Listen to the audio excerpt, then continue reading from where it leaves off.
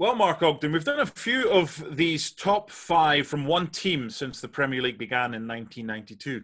I have to say this one, Manchester City, you would probably have the majority picking at least four of the five that you have gone with, because their success recently is fresh in everyone's mind and they've had some world-class players. Let's start with your number one pick, your top pick for Manchester City in the Premier League. Who have you gone for? I've gone for Vincent Kompany. Now, it shows the impact he made that I've gone for a defender, because it tends to be strikers and goal scorers that get the attention. But I think Kompany was the absolute rock on which their success has been built. He signed for the club, I think, in the weeks before the Abu Dhabi takeover. He signed under Mark Hughes. And he was just an absolute fantastic captain, centre-half, great leader. I mean, right up to the final days of the club, he scored that stunning goal against Leicester last season, which pretty much clinched the title. Kompany was just, at his peak, the best centre-half in the Premier League during his era. And obviously injuries caught up with him at times, but a fantastic player. And City have missed his leadership, I think, since he left. Speaking of goals that helped won the title or won the title, had to be a place for Sergio Aguero. Yeah, I mean, Aguero is now the all-time leading foreign scorer in the Premier League. He went past Thierry Henry in the season that's still on hold. And, you know, probably has the most iconic moment in Premier League history with the goal against QPR, which 93 minutes and 20 seconds, I think it was, into stoppage time. So Aguero, for me, every year, totally consistent, scores goal after goal after goal, a brilliant striker. And when he leaves, his contract expires at the end of the 2021 season. When he leaves, it'll be a massive hole to fill, because Aguero has been the guy that's been there through all City's big moments and big wins.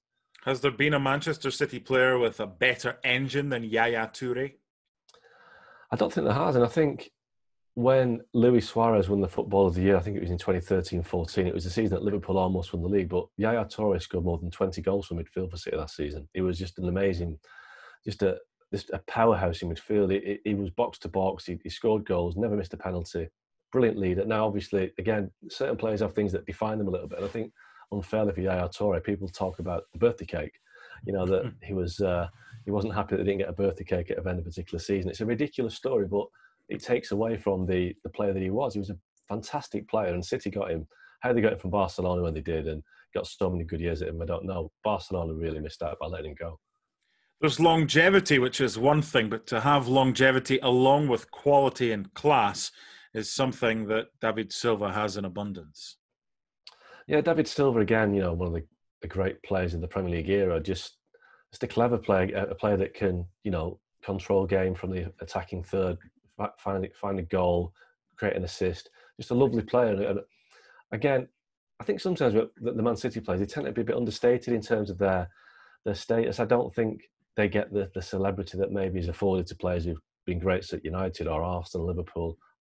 That may be something to do with the kind of the worldwide appeal of those clubs. But, you know, for me, people like Silva and Aguero deserve to be up there with Thierry Henry, Eric Cantona, Cristiano Ronaldo, as these great overseas players. Before we get to your other pick, because I want to have a disagreement with you about that, I want to have a quick word about those you didn't include that may have been in contention. I think the four that we've discussed is very difficult to argue against. But you've got Fernandinho. You've also got the likes of Richard Dunn. If you remember, he won the Player of the Year, the Man City Player of the Year, in 4 consecutive years. So I know they didn't win that much back then, but they're certainly worth consideration. Yeah, I think Richard Dunn, I think, if I put him in, I think a lot of City fans would have thought I was having a laugh at their expense. But yeah, you're right. He did have an impact. And people like Georgie Kincladze, a lot of players, a lot of City fans will talk about his impact, and Uwe Rosler in the early years. Zabaleta? Yeah, I mean, people like Rosler and Dickhoff as well were big players in City's time frame. But I think what is interesting, the players that I've picked and the players that you mentioned there, and my next pick, none were Pep Guardiola signings. It's fair. It's fair. Now, something that might not be fair is your other choice. I would have picked Kevin De Bruyne. A lot of City fans would, I'm sure, picked him as well. You've gone Carlos Tevez. Why? I think Carlos Tevez, he gave City the lift to where they are now, because when he signed from United failed to take up the option on his contract at Old Trafford in 2009. When he signed for City, it was a statement that Man City were there and a club to be taken seriously. And it was a real kind of shot across Man United's bows that all of a sudden Man City could compete with Man United and get the best players. And we'll never forget that legendary banner, the Welcome to Manchester banner, which defines Carlos Tevez's time there. And Tevez was a fantastic player. For me, he was Man City's Eric Cantona. He was the guy, he was the catalyst that everything came from Tevez signing. He scored some amazing goals, won some amazing games. And obviously, he had that massive bust-up with Roberto Mancini when he refused to warm up on the side of the pitch against Bayern Munich. Was banned for a long time, but he came back and helped City win the league that season. He's a controversial character, but without Carlos Tevez, I think City would have taken much longer to get where they are now. And you ask many City fans, and they love Carlos Tevez. He was a player that it gave them the sense of belief and finally been able to put one over on Man United, and they've done that ever since for the last 10 years. But they also like Kevin De Bruyne as well, because he's not too bad, is he?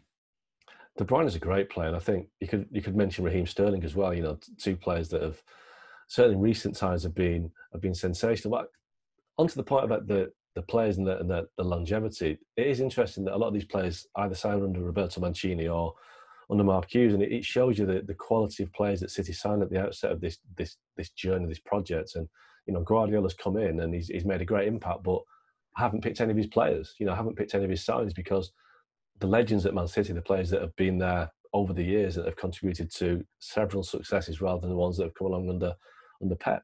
Thanks so much for watching ESPN on YouTube. And for more sports highlights and analysis, be sure to download the ESPN app. And for premium content and live streaming, subscribe to ESPN Plus.